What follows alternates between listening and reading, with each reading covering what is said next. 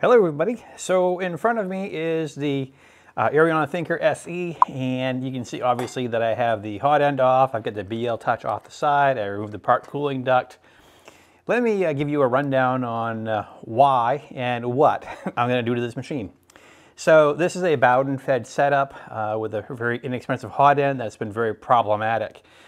Two things. This extruder has the notorious habit of the set screw coming loose and slipping. And the other issue is this hot end, sometimes you have to add an insert inside of here because sometimes you can get some popping.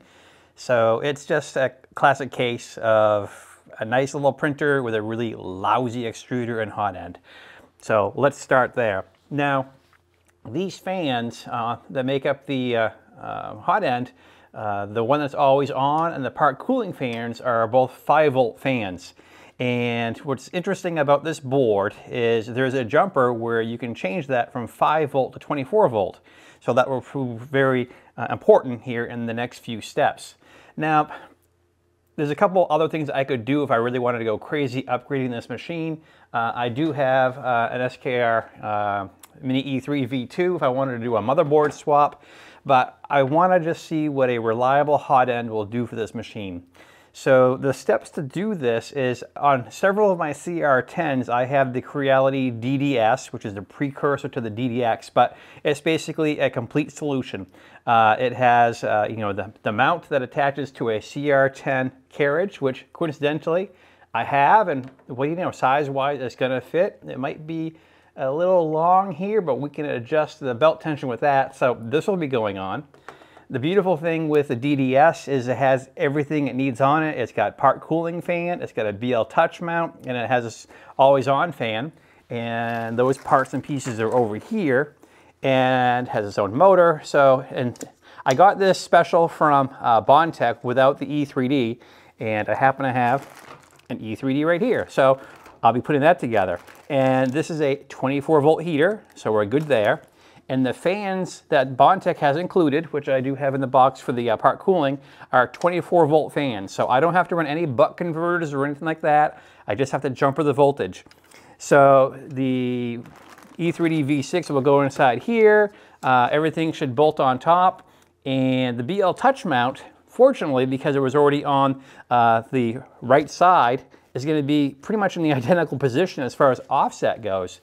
So when it comes to dealing with the firmware, the only thing that should have to be changed is the fact that we're going to be using the thermoresistor for the E3D, and that's a Type 5. So literally, that's the only change I'll have to make outside of doing the E-steps, the PID auto-tune on the hot end, and that should be it. So on paper, it looks like it should be not a terrible upgrade. And again, I'm still questioning, how the board is going to handle it. It's a very inexpensive board in here, so we'll see. This stuff will all come off as well too, because we don't need to have this extruder. We already have our BL touch wiring because we're just going to reuse that. Now this hot end, just to give you an idea, let me just take the silicone sock off of this one, if I can get it off of here easy enough. So the issue is this thermoresistor is held in place by the silicone sock. So that was one of the other issues. I was getting a lot of under and over extrusion, and I believe what's happening is as this print head is bouncing around and moving and doing its printing, this guy's moving around as well too. A better hot end would have some sort of set screw holding this in place, but again, for whatever reason, Eryone decided to go with a silicone sock, probably just for the cost, to hold it in place. And the ER20 and the Thinker S also have this weakness as well. So my next steps are going to be to remove this. I'll be able to reuse this heater wire. I can just solder in the new one from the E3D. I'm probably going to run new wire for the thermoresistor just because this is cheap and I just don't trust it. So that'll be direct wired all the way to the board as well too. And the other thing I have to do is I've already labeled these. As you can see, this says hot, always on fan and part fan. So what I needed to do is make sure I label these, and I'll have to splice in the fans that go to the DDS from those leads. I'll just reuse those leads. I do have some of the solder connectors, but I don't have them that will work that well with these very thin wires. And frankly, it's better to use the Western Union, you know, tie them together, solder them, and then put the heat shrink on top of that. So that's my plan. That's my hope. Maybe this will go well. We shall see.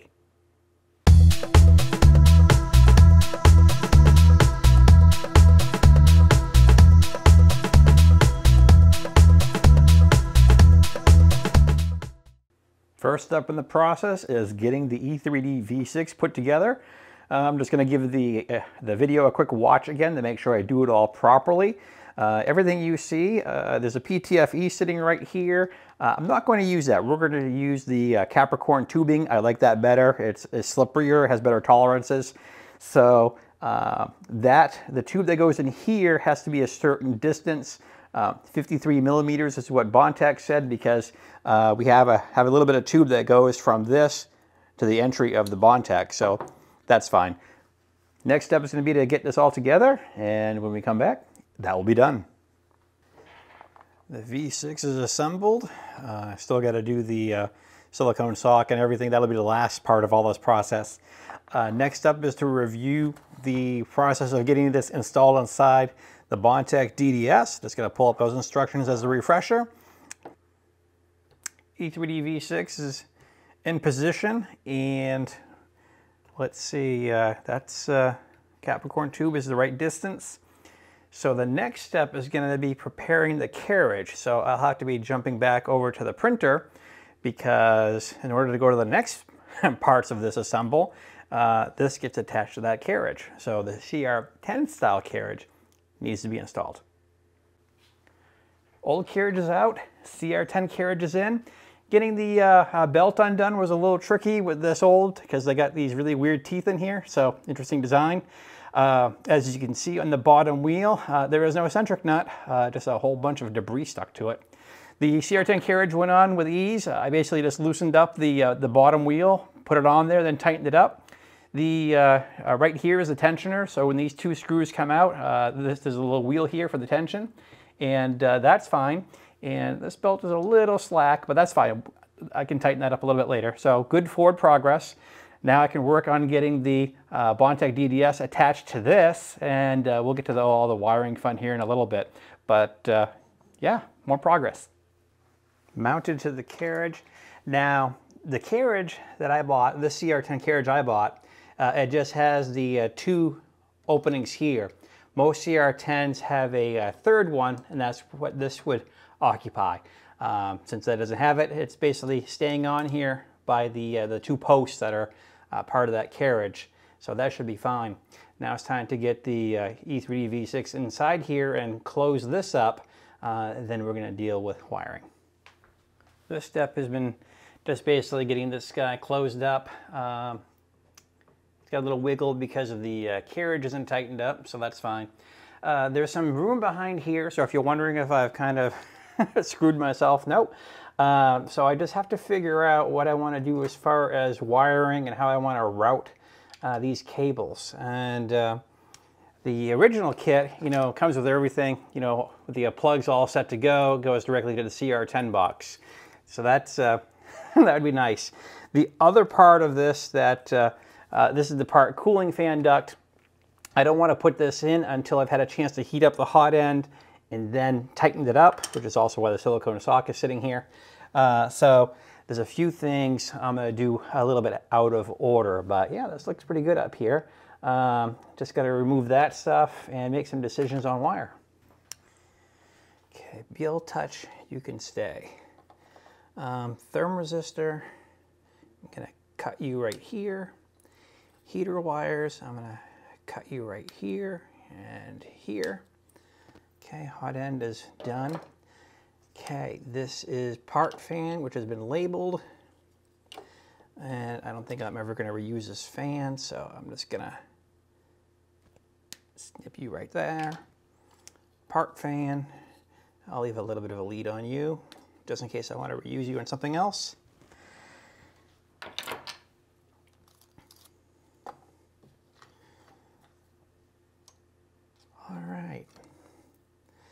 So the only thing that's really a riddle for me is what do I want to do with thermistor? Do I want to tie into this wire, or like I said earlier, go with a new one? How long is the wire they gave me isn't terribly long. I have some other, I could use some silicone wire or something, but I'm gonna ponder that. But at least this is done. That is done, and I do have a new CR2 BL Touch mount that will go on this once I get all this put away. Oh boy, is soldering fun. So front fan, the connector to the rear fan, it had a JST connector, and the female connector, it was a real challenge to get those pins out and then putting them back in. Embarrassingly, that was about an hour-and-a-half process. These are just 26, 24 gauge wires, so I'm comfortable using these heat shrink tubing connectors. Pretty thin wire, so you gotta be careful how much heat. This is the thermistor wire that has I got the connector here so I can connect over, and the only thing I have left now is the heater, and like I said, I'm gonna do the connection for that. I'm not gonna use the heat shrink for that, and then it's a matter of trying to tidy all this up and then finish putting this together. Pardon my mess. So we now have, this is the BL Touch connector and BL Touch down here. So the 24 volt, this is the part cooling fan. On the back side is a connector here. Right here is the always on 24 volt fan that keeps the hot end happy. Let's see, the back behind here is where I did my NASA certified soldering, twisted the wires, and then did all the soldering and heat shrink. These other little guys, they're just thin little 26, 28 gauge wires. So as I mentioned in the previous step here, I'm happy with them. I was a little concerned because I was thinking to myself, okay, when I put the motor here, is this wire going to make it over here? And then it dawned on me that no, Bondtech includes an extension wire. So there we go. Of course, one of the things we'll have to check is to make sure that the motor is going in the correct direction. We can change that in firmware if we have to, but we'll get there. So we're not going to do too much more assembly of this. The BL Touch will go on because why not? I want to keep this open so that once we have the firmware updated, we also got to change the jumper to 24 volts so that all of this works. Then we have to tighten up the nozzle into the hot end. This has a little bit of wiggle. That's because of the carriage, because the whole thing's shaking. But yeah, so we're kind of getting there. This is going to be good. This motor can come out. There's no need for that to be over there. And as I mentioned, this has got to be a mess. And it's going to continue to get messy, but we'll find a way. Time for an update. So I mentioned previously that I wasn't going to put the part cooling fan duct or fan in because I wanted to make sure I was able to access the nozzle, because we have to heat that up and tighten it up at a later stage of the build here. Upon looking through here, I have plenty of room to access what I need to tighten it up. So I went ahead and did that because I really can't do too much more to this until this guy's installed. With this installed, I just have to route this wire around. The BL Touch can go in. This is a BL Touch mount that I printed out of copolyester color fab engine. So since this printer will sit inside an enclosure, I didn't think PLA would be a good choice because it's warmer in the enclosure. And as you can see, I've got some of the wires already staked around the back here. I'm just gonna have to get creative about this thermistor connector. It'll probably have to just sit out here. Fortunately, there's nothing over here to collide with. I do still have a little bit of a wiggle, and I thought it was my eccentric nut, but what it is when I'm spinning the tire here too. So when I put this together, when I adjusted the bolt and the nut, I didn't have it perfectly centered. So I just have to loosen that, realign it, retighten it, and then I can do the eccentric nut and get that properly tightened, and that's why I have this out for. So making good progress. The motor is in, everything is freely moving, so that's good. I went through and I back checked a few of the steps to make sure I hadn't missed any hardware. This can come out.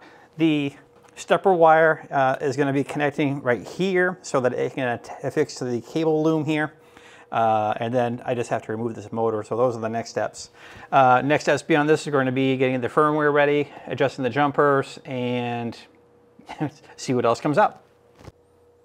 Couple updates. So The wire that goes into this little opening here, part of this piece here, the wires go in, but they can easily come back out because they're so thin. They're like 26 gauge. So I got some electrical tape here covering this up. Also, no more wiggle. I loosened up the wheel and made sure the wheel was centered in the V-slot here for the extrusion. So that's been done. With that aligned, I was able to use the eccentric nut, didn't have those before, and get that tightened up, and this thing is solid. I mean, the whole printer moves when I tug on it now. And the BL Touch is ready to go in. I got that wired up and set to go. And as I just mentioned, I also got the thumb screw here too. It's just a matter of cleaning up these wires and getting rid of the old extruder. And step by step, we're getting there. Did a little bit of wire management. Kind of ran out of the small guys, but my concern was this guy, and I'm still going to tuck him around at the front a little bit here. But going to the full travel, he's okay. I do need to get this heater wire a little further back. There we go. And then onto the back, you can see here I've done a lot as far as wire management. I do have the motor unplugged. It's going into the little adapter here, and everything is secured back here. So yeah, I don't know if I'm going to need to put some sort of, one of those retractable keychain things here to help hold that in place. But for right now, it's looking pretty good. With the motor removed, no more extruder, no more anything. So this is a nice empty spot. I put a big, I'm not sure if I have to tighten this or loosen this to make sure it has enough slack to get down to the bottom or not, but if I have to cut this and replace it, no biggie. But yeah, it's nice that it has a little support here to help hold this in place. And yeah, another step. There's the jumper I got to change. A little tough to get at.